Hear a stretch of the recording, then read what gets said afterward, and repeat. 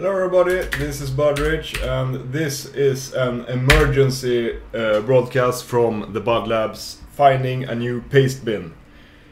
And Pastebin in quotation marks there, or bunny ears or whatever you call them. Fnuttar is the Swedish soy dev version of that word, whatever. Or maybe it's dubblefnutt. This is dubblefnutt, enkelfnutt. As I mentioned in the video yesterday, ptpb.pw is shut down because of annoying cryptocurrency miners who have abused the system. Okay. ptpb.pw and D. No. It's too soon. Here is the issue, the goodbye issue. Too long didn't read. Coin miners are ruining this great service for everyone. Very bad. And thanks so much, Booman, for hosting this and maintaining this service, which have been great forever. RIP, blah blah blah. But then there's this interesting issue here from Thunderbottom. I feel bad for being ptpb. And he mentioned there is another service, similar service, called 0x0.st. You have to give these guys credits, you know, for the names of their services. I really like this name. And yeah, if we go here to this homepage, also excellent homepage here. This is how a real homepage should look like, in my opinion. And this looks like an alternative for this ptp.pb whatever, you know. And it's almost as convenient to say this domain as well. So that's some research I have been doing. I have also I should mention that I watched DistroTube's last video where he mentioned a different alternative. I think it's called Termbin. Haven't looked into that because when in doubt, when making important life-changing decisions like this, go with the alternative with the coolest name. And I have this is what I've done, but we need to take care of this right away. I will not tune our videos till we're done with replacing ptpb.pw. I haven't tried this at all, but it looks like it can do all the things and even more. It can also can also shorten long URL links.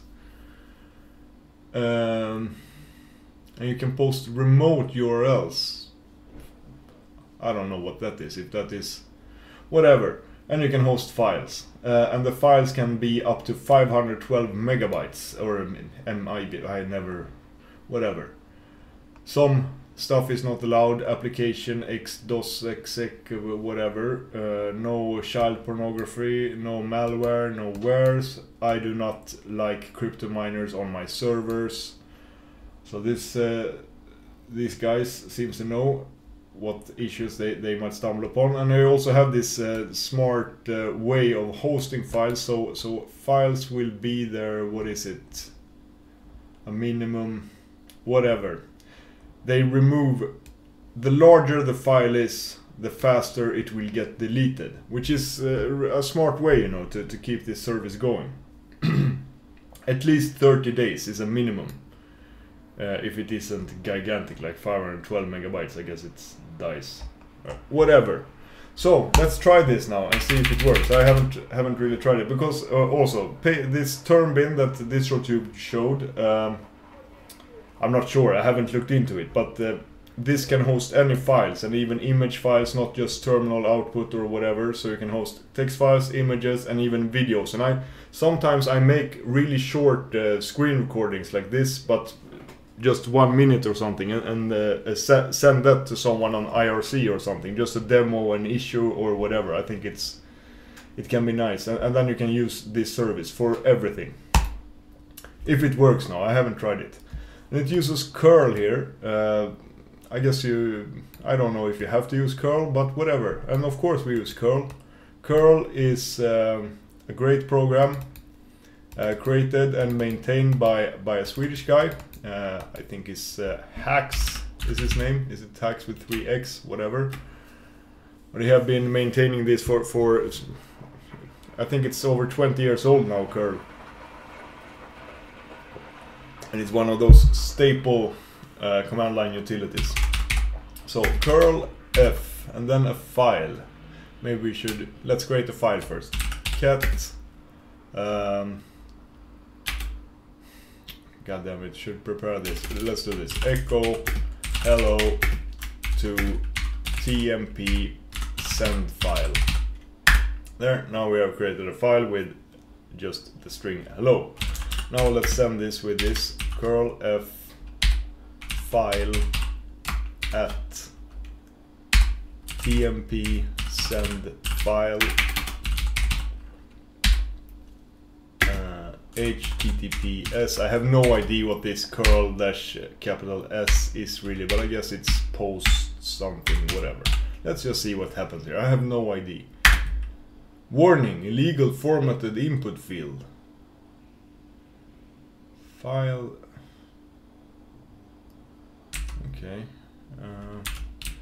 I just wrote as it stood here, and it doesn't look like there's a space here. I guess that's the problem then. Warning, illegally formatted input field.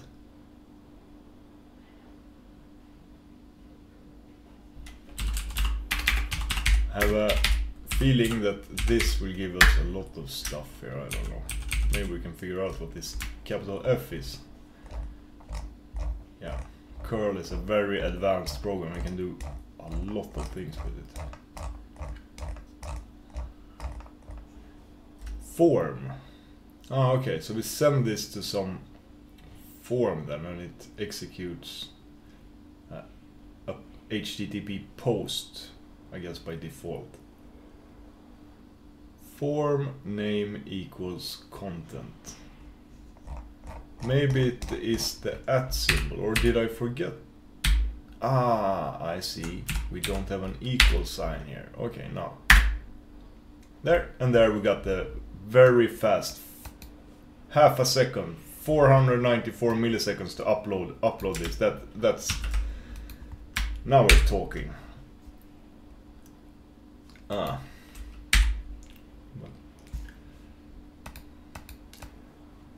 I don't want to do my normal.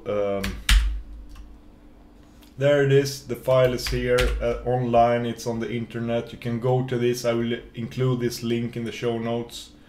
And also nice that we get this TXT format of it. Or maybe not. Whatever. Good. We can host files, and that's basically what I was interested in. Now let's get back here. You can also post remote URLs. Let's not dig into that and shorten URLs. We'll get to that later. But this is basically all I need to know how to upload a file. And then we can replace our other scripts here. Because I don't use this on the command line ever, you know. It's I have it for three things that I will use this for. One, to upload selected text. I never select a file and upload it like this. I select text like this and then just hit Super C, and then that will create a file, upload that, and then get the URL. That's one thing. Another thing is I want to be able to take screenshots and upload them as well if I want to. And also, as I said, screen recordings. Creating a text file and stuff, that's very simple to do.